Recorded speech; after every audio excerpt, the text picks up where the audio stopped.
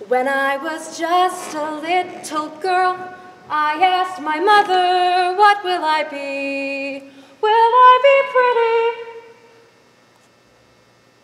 pretty? Will I be pretty? Will I be pretty? What comes next? What comes next? Oh, will I be rich?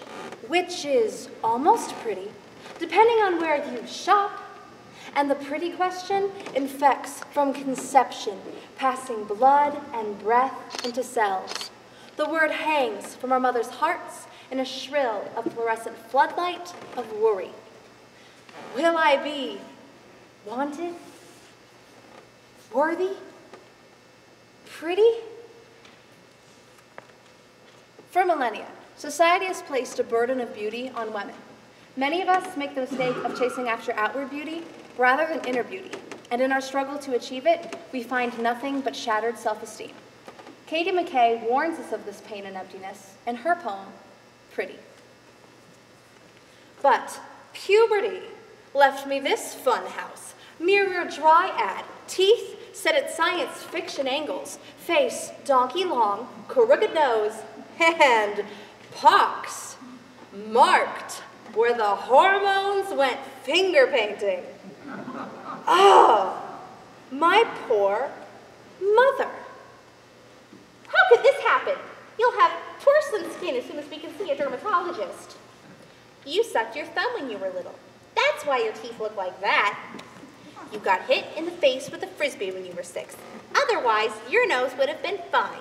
Just don't worry. We'll get it all fixed, she would say, grabbing my face, twisting it this way and that, as if it were a cabbage she might buy.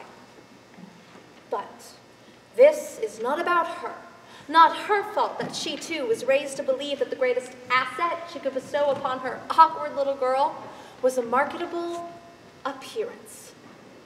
So by 16, I was tickled by ointments, medications, peroxides, teeth corralled into steel prongs, laying in a hospital bed, face packed with gauze cushioning the brand new nose the surgeon had carved.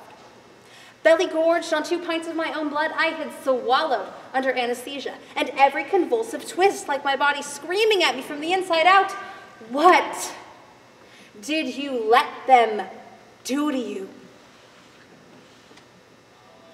And all the while, this never-ending chorus, groaning on and on like the IV needle, dripping liquid beauty into my blood. Will I be pretty? Will I be pretty like my mother, unwrapping the gift wrap to reveal the bouquet of daughter her $10,000 had bought her? Pretty? Pretty. And now I have not seen my own face in 10 years, but this is not about me.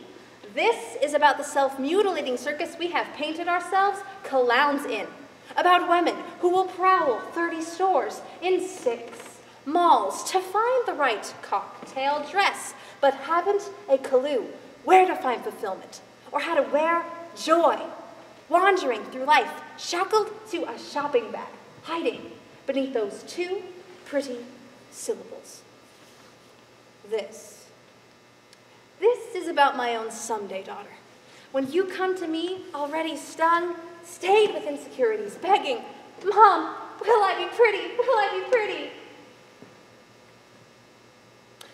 I will wipe that question from your mouth like cheap lipstick and answer, no.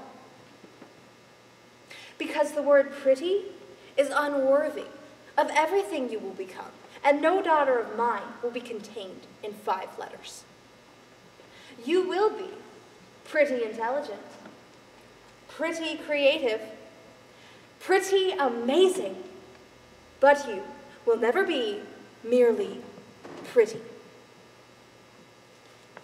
We live in an era where women have more opportunity than ever before. but we still need the security of self-esteem in order to rise to our full potential. To those women who still struggle to find it, John Jorgensen assures them of their value in his poem, Who You Are. You are beautiful, smart, funny, kind, and unique. You are worthy of love and affection.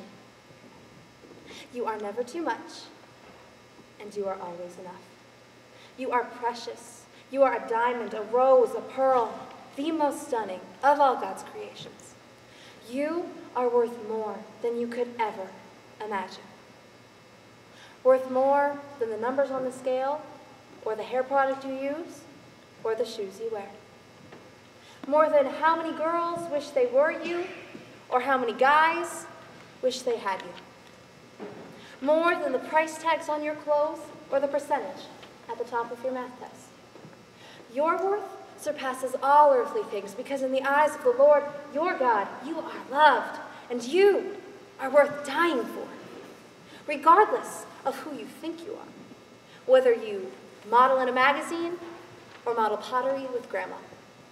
Whether you're on the hot list or the not list. Whether you are head cheerleader or a high school dropout.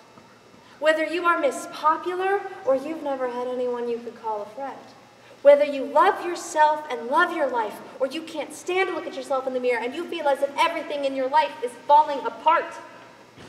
Whether you're such a winner, or you feel like the world's biggest failure, regardless of who you think you are. The reality is that you deserve someone who would give up their life for you. Because inside each and every one of you is a woman with incredible power, strength, and world-changing capability. And your responsibility is to find that woman and to set that woman free. This is who you are. And any voices in your mind that try to tell you differently are from the enemy. And the next time you hear one, this is what you say. You say, oh no, not me, Satan, because I am a daughter of the living God, cherished, loved, and adored above all things by the Creator of all things, for the glory of Him who is greater than all things.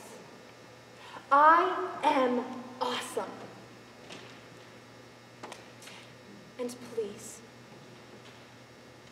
don't you forget it.